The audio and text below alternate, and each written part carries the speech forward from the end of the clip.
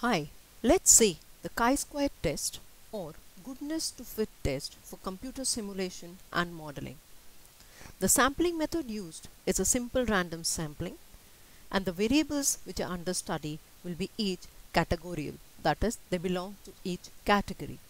Now, the important thing that needs to be considered is the significance level.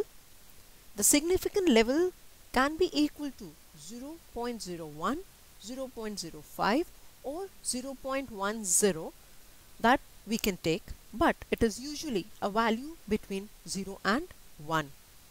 The test method is to check the independence to determine whether there is a significant relationship between any two categorical variables. It can be even done for single variables of times. Now, the important things that we need to remember is a degree of freedom. The degree of freedom df is equal to r minus 1 into c minus 1. Now, r stands for row and c stands for columns.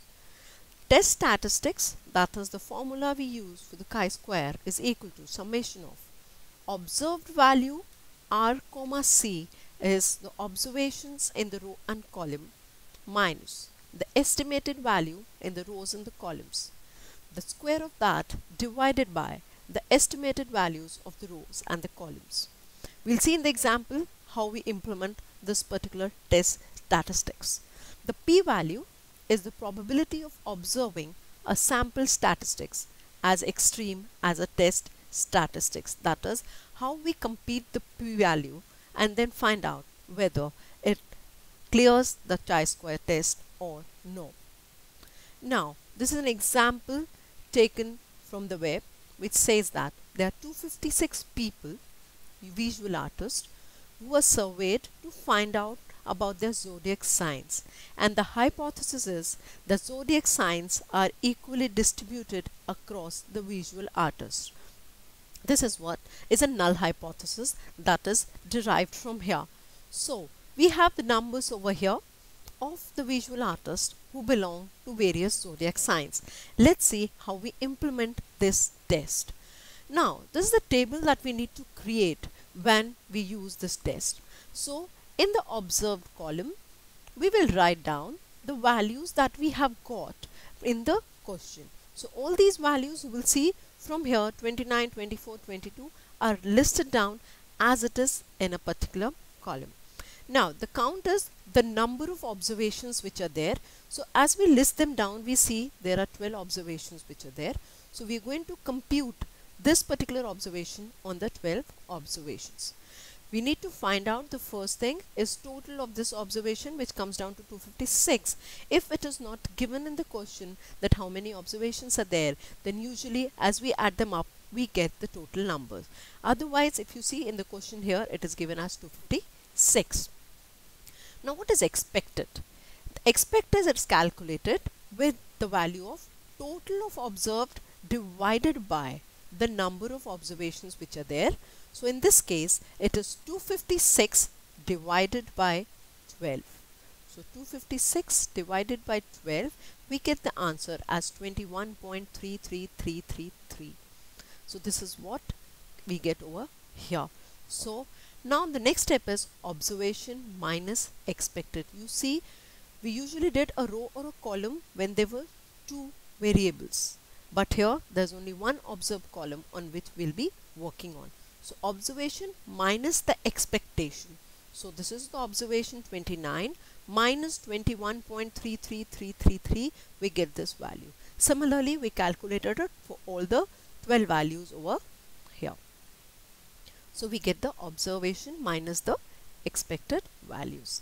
The next step is observation minus expected square raised to the power of 2, or you multiply it twice. So, this particular value we get the answer over here. Similarly, we calculate it for all the 12 observations. And the next step is this divided by the expected value. My expected value is 21.33.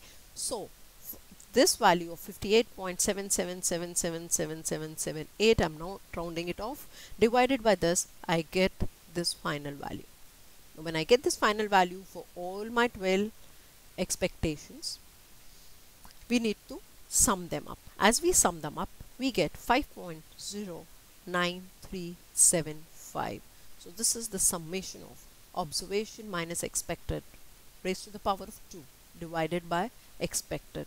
This is the statistics value for the chi-square test. So the statistics that we got is 5.094. I have rounded off 5.09375 to 5.094. Now the degree of freedom was row minus 1 multiplied by column minus 1. Here we have only one value, so there were counts as 12. So 12 minus 1 is 11.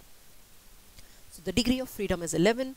The chi-square statistics is 5.094. Now let's see how we go further about it.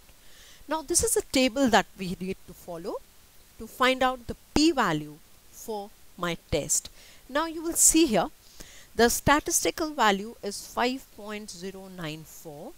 So from this table, which is known as a chi-square table, we have to see that this is where my degree of freedom, this is where the degree of freedom is. I have made this table shorter till 15. The tables is available in a bigger form. So we have to see where the degree of freedom lies. So degree of freedom in our case is 11. So for this 11, where does 5.094 lie? So you see the 5.094 lies somewhere between here. So the chi-square value will be 0.900 and 0.950. So my value lies somewhere between these two values. So the p-value for the chi-square statistics of 5.094 and the degree of freedom 11 lies between 0.900 and 0.950. So it lies between the two. So as the p-value is greater than the level of significance, the level of significance is 0.05, hence the null hypothesis is accepted. This is how my chi-square test will be used from the table. Thank you.